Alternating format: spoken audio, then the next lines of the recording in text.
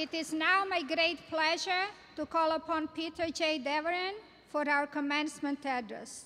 Mr. Davoren is the President and Chief Executive Officer of Turner Construction and one of our most outstanding alumni.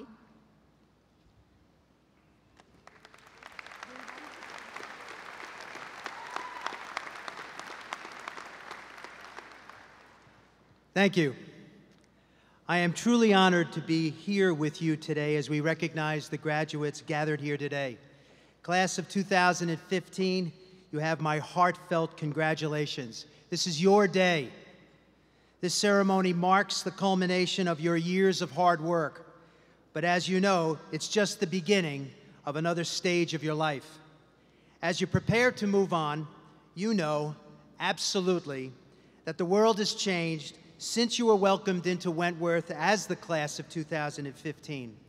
I urge you to embrace these changes and the changes that lie ahead.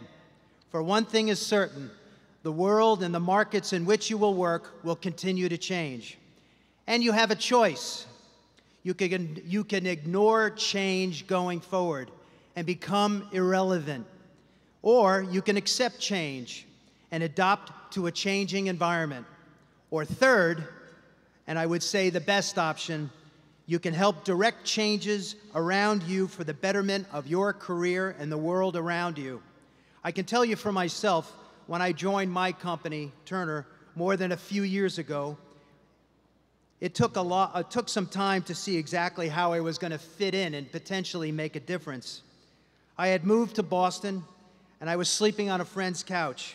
I had a piece of paper that said I was a civil engineer, and I was assigned to work on a construction project at the Brigham and Women's Hospital. I was working with a team who had years and years of experience organizing, planning, and constructing buildings. They expected me to contribute to the success of that effort. I had all the energy and the enthusiasm of youth and the new opportunities that would bring. And then one morning, it hit me straight in the face. I was afraid, I didn't know what I was doing, and I thought my colleagues would find out and I would get fired. I said to myself, I can't do this. Everyone else on the project seemed to know exactly what they were doing, and for me, every day was a learning experience. I had to make a decision. I could go in and tell them that I had made the bad decision and go home, or I could continue to show up, learn from my colleagues, and share with them the contributions I could make to the team. I chose to stay. I was like a sponge. I soaked up all that I could.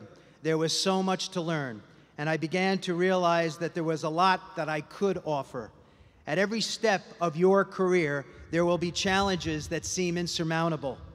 And as you are given new responsibilities and opportunities, you will find that you will grow into the position. And then things will change again. But one of the things you've learned here is that change is not only inevitable, it's good.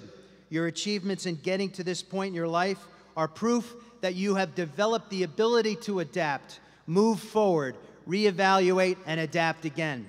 And yes, absolutely, the world is changing, the environment is changing, and the needs of communities and cities and nations are changing. And with those changes, business conditions change. Just think of what has happened in your life. Perhaps you or your parents remember buying videotapes of Disney movies when you were young. This is how everybody watched movies when we were all young. You bought a videotape, you sat at home, and you watched them, and then they collected them into the cabinet in the living room. Then along came Blockbuster. They said, why should you have to buy a movie? You're probably only going to watch it once or twice. They formed an entire industry around renting a movie and overtook the concept of buying a tape. If you think back, you may remember going out on a Friday night and renting tapes for the weekend. Then Netflix came along and said, why should you have to go to a store to pick out your rental? Why can't you do it from home in the comfort of your own home? They created a system where you could pick out your movie online and it gets sent to your home. They put Blockbuster out of business and changed the industry. And then Netflix re-innovated themselves. Today, videotapes and DVDs are obsolete, and the majority of America streams videos online and watches them as they are today. During much of my construction career, industry practices remained largely the same. It was an industry reluctant to change, but ripe for change. More recently, I have seen more dramatic changes. Much of the innovation and change we have seen in the construction industry has been driven by the younger generation of people who are not tied to the practices of the past. They say there has to be a better way to do things. Their interest in the environment and sustainability has helped drive the growth of green buildings. They have driven the development and the use of technology tools such as building information modeling.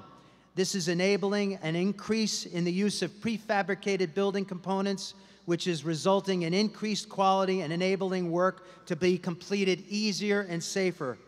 We are also seeing the increased use of electronic plan tools and mobility tools that are bringing information to people wherever they are. Bottom line, companies and industries must constantly transform themselves in order to stay relevant. And change for the established companies is often hard. We have seen many examples of successful companies and even entire industries. They have failed to adapt to change. They have done things the same way they have for decades, and many people that work there would prefer to keep it that way. But given this environment today, the companies that you will work for are in need of people and leaders who embrace change, and that is where you come in. Innovation and change rely heavily on the idea generation, particularly from people closest to the activity. For example, the factory floor, the construction site.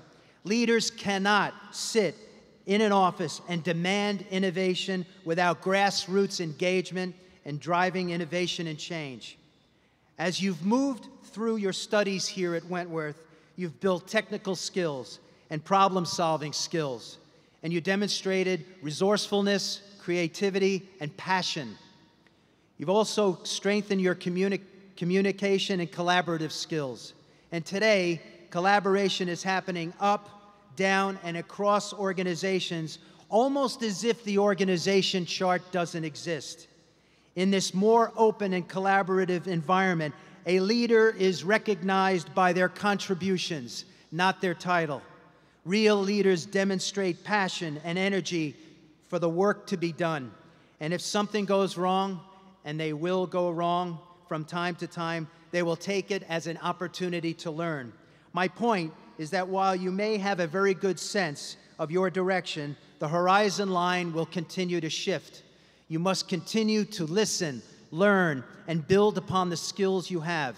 It is up to you now to take the knowledge you've gained, the skills you've developed, and the relationships that you have built, and make a positive difference in your chosen career path. I encourage you to get involved with the tackling of big problems. Take all the skills, interests, and hopes you have and address these big issues. You do not need to set out to accomplish them immediately, but you should set yourself on a course to make progress towards the big goal. Take on the complicated issues you are taught to take on to these challenges. In addition, take ownership of your own path while helping others on theirs. The more you can do to develop yourself as a person and support others around you, the more opportunities there will be for your advancement. You have high expectations for yourself. That is why you are here today. It is our turn to expect more from you, and we do, and we refuse to apologize for wanting more from you. So ask yourself, will you be comfortable simply embracing the things as they are? Or in this dynamic environment, will you work to make change happen? I would like to take a moment to thank the many family members, friends who have come together to share the day with you and share in your joy. I would also like to thank the faculty, staff, counselors, coaches, advisors, and everyone at Wentworth who have contributed to your success. We have all come together to recognize your achievements and wish you well as you transition to the next stage of your life. I think I can speak for everyone gathered here today. We cannot wait to see what you accomplish as you utilize all the skills you have learned at Wentworth. Thank you and congratulations once again, you, the class of 2015.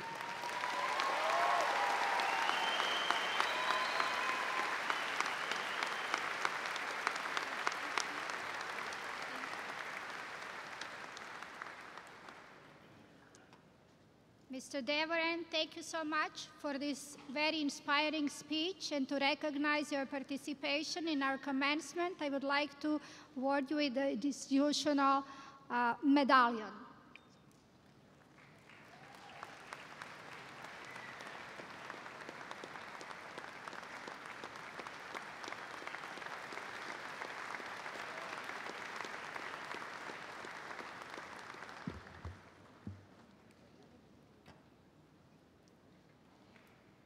Will Chairman Anthony please come to the podium to present our honored guest?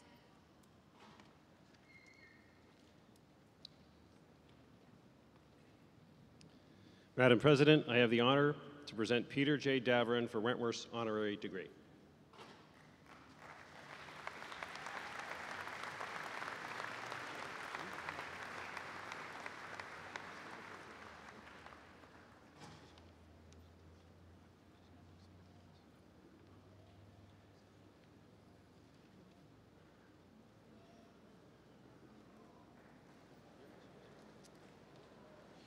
Peter J. Davoren, today, Wentworth Institute of Technology honors you for your success in the construction industry, your commitment to sustainability and diversity, and your leadership in science, technology, engineering, and math.